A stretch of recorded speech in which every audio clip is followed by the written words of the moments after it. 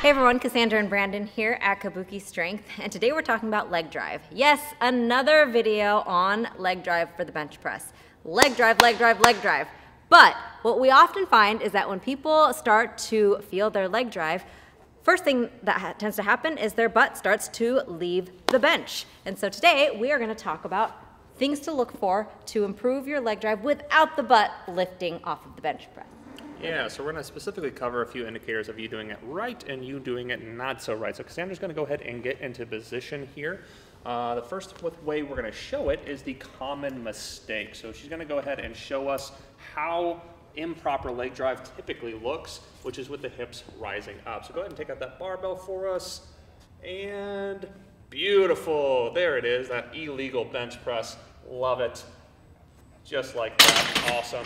And now she's gonna go ahead and show us the exact same thing, but with proper leg drive, with the force going in the right direction.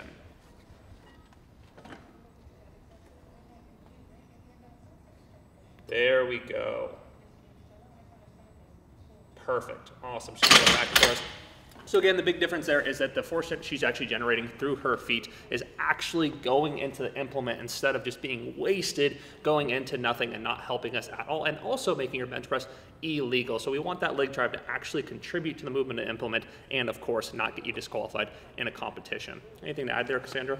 So we're going to show you, how we want the force to be distributed without the bar, just for another visual.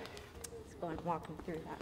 And when we do this one, I really like to play pretend to the best of our ability. I don't like to just kind of do it. I like to act like you have a barbell in your hand, take it out just like you normally would, make it as specific as possible. Cassandra's doing a really good job here. You can actually think she would have a barbell in her hand in this position. And now from here, she's gonna go down just like she would with a normal bench press, and then she's gonna slide up as she presses just like that. Realistically, that's what your leg drive should look like, but when you have an implement in your hand, you will not actually slide up. Instead, that force is actually gonna go up the chain into the implement and contribute to you bench pressing more weight. In terms of what you're feeling during your leg drive, instead of just thinking about pushing your feet straight down into the floor, I like to cue my clients to think about pushing their feet down and out into the floor. So then that way you should feel tensioning through quads and external rotators of the hip. Try it out.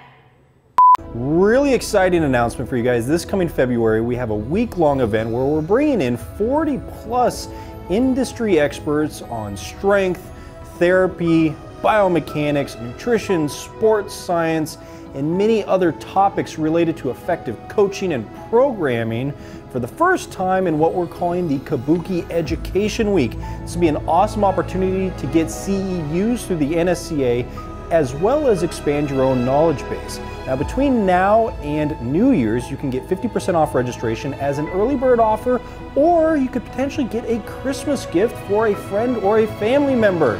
Sign up now via the link in our bio.